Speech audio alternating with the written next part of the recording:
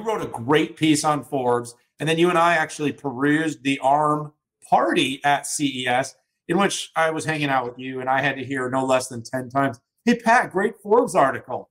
It's like, "Yeah, you're great." Yeah. And then everyone's like, "What'd you write?" And I was like, "Hey, Pat, great Forbes article." Because, well, here's the good news. I didn't write it on Forbes. I wrote it on my own site, which I'm sorry. No. I just want to make sure people I heard great article. It was so assumptive of me. I just wanted to make sure people no, I wrote a research note. We're writing more and more on our own website. I mean, we're putting out more research grade material like we did for Blackhawk. But here's the skinny, folks. ARM's business model historically has been, let's give an architectural license to certain companies, very narrow, to address markets and geographies, right? So here in smartphones with Apple, based out of the United States, they gave Apple an architectural license so they could go off and build their own CPU. Now, designing your own CPU and building it can cost between about $500 million all in. I know that because I used to do this for a living. It's very expensive, and I'm even, it is getting easier. Don't get me wrong, but if you're doing a grounds up design, it is very expensive to take it out to multiple platforms. So the other business model, if it's not an architectural license, is to take some off-the-shelf IP from ARM, and there's varying levels of engagements that ARM has. ARM makes very little on the architectural licenses if there's a ton of volume, right? Like Apple. The law of diminishing return. No, it totally is. And then you have somebody like Qualcomm that comes along with a Nuvia-based architecture, and they're suing each other, by the way, on this. But let's put that aside. You have the two largest smartphone platform providers on the planet that have architectural licenses, and that the performance is so much better than what you get with ARM off the shelf. It becomes an issue. It becomes a market issue, and quite frankly, it's a business issue for ARM.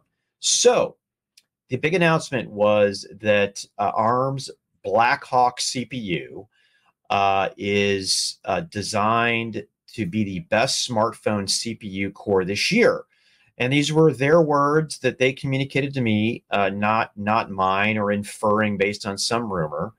I had a conversation with ARM, got some relatively some basic information about it, asked some Q&A, but the goal here is literally that this Blackhawk CPU will outperform the leading edge from Qualcomm and Apple, right? And that is a big, bold statement out there, almost as audacious as saying that Neoverse would be higher performance than Xeon, which, by the way, on certain workloads, it is. And we see that at AWS with Graviton, and we're seeing a lot more people sign up. Like Microsoft brought out their new ARM-based SoC, and it's likely that Google will too. So is that audacious? Absolutely. Is this a giant check to write to say that this would have these performance levels? And by the way, I'm assuming performance levels at the right wattage, right? And at a reasonable cost. But it's a big deal. It's a big deal for ARM, and I think it's a big deal for the industry. So you can imagine people like MediaTek, Samsung related to Exynos, even though most of the all the premium stuff today is Qualcomm. But I love the competition. That's where I'll end this. More competition is good. ARM has to prove a lot of things. But by the way, this design's done. If phones are going to be out at the end of this year, then it's done.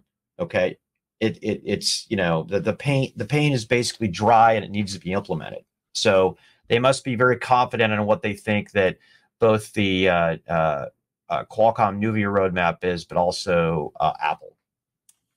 Yeah, great research note, Pat, on More Insights and Strategies blog. I do appreciate that.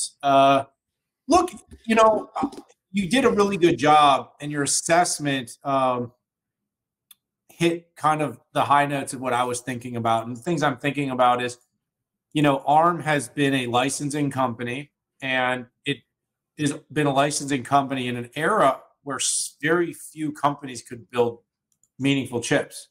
And so Now they are a licensing company in an era where it's becoming increasingly in vogue and possible for more companies with resource and capacity to design, and not only design chips, but to, take something out of the box, put it into use, and create competitive products.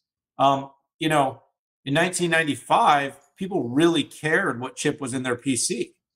I don't know that that's as true anymore. And, that's not really just my interpretation. This is from talking to the leaders of the OEMs, about silicon diversity and hearing what they are saying about, well, is it good to have 3, 4, 5, 6 variants of silicon? And of course, you and I will always say it's great for competition. Yeah. It's good for competition, but is it good for the consumer? And I don't know that the consumer knows. Someone said to me, Pat, that Apple could take a dump in a box and sell 10 million units.